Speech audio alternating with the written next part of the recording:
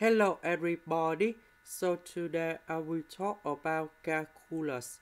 The topic today is about differential equations. So now I will show you how to answer. We know that this one equals to number 0, so we just find only complementary solutions. So I will put about yc equals to e to the power of lambda s. If we do first derivative of this one, we have lambda e to the power of lambda s. Because first derivative of this one, we keep about this one in here. Later that we do first derivative of lambda s, you got about lambda. Next, we do second derivative, and we have lambda square e to the power of lambda s. Now we have this one in here. So I will put this one go in here, this one go in here, and this one go in here.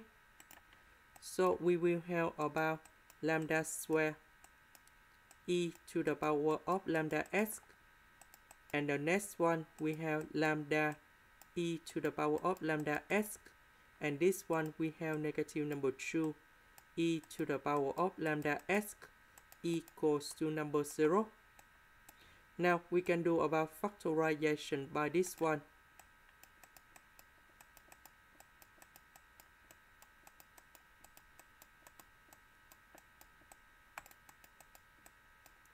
Now we need to find the solutions of this one.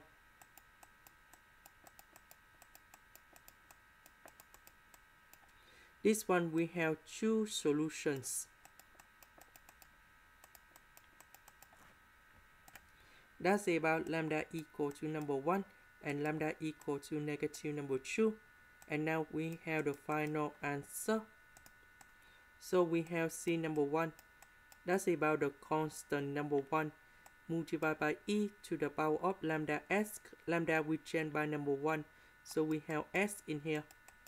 Now we have C number 2, e to the power of negative number 2s. We change lambda into negative number 2. And now we have the conditions.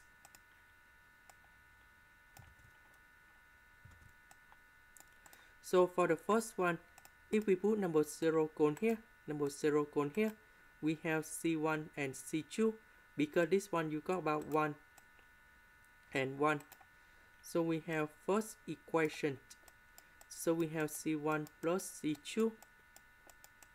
And this one equals to number 3. Now we need to find first derivative of y. So first derivative of e to the power of s, we keep the same. First derivative of this one, we have negative number 2, c number 2, e to the power of negative number 2. And later that we put number 0 gone here and here. So this one you got about 1 and 1. So we have C1 minus number 2 C2. And this one you got about 0. And now we need to find the solution of C1, C2 in the system of equations. And we have C number 1 equals to number 2. And C number 2 equals to number 1. After we find C1 and C2, we go back in here. And we have choose e to the power of s plus e to the power of negative 2s. Because this is about 1, so we can simplify like this. This is the end. Thank you for watching.